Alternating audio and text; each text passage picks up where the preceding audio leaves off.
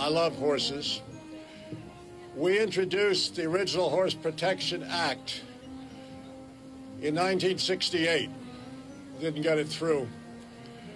In 1969 and finally 1970, we were able to get the Horse Protection Act passed.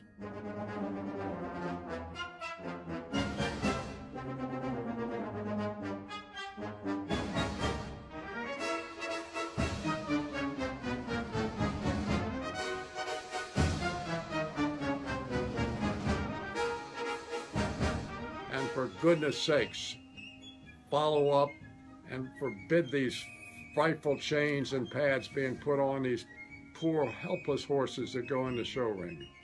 Senator, those shoes came off a horse named Jen's Ice Glimmer, who was rescued from going to slaughter in July 2015. He is now the representative of the Papa Charcoal of this day's time. But tell the people what the horse Papa Charcoal was and what role he played in originally getting the Horse Protection Act passed.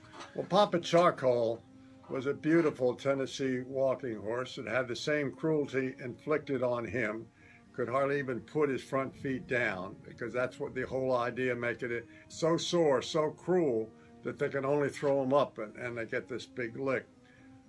Papa Charcoal was written up in Life magazine, and it was read by members of the Senate, and it gave me the momentum to get the legislation finally passed after 3 years in 1970. It is the same thing today, the same situation. And anybody who has an iPhone or knows how to Twitter or knows how to, use the iPhone, what have you, get the message out. Get the message to Bill Sack. Adopt these regulations. Stop this cruelty. Back up Secretary Bill Sack. That's heartwarming. You think the people can make the difference in winning this? Oh, absolutely.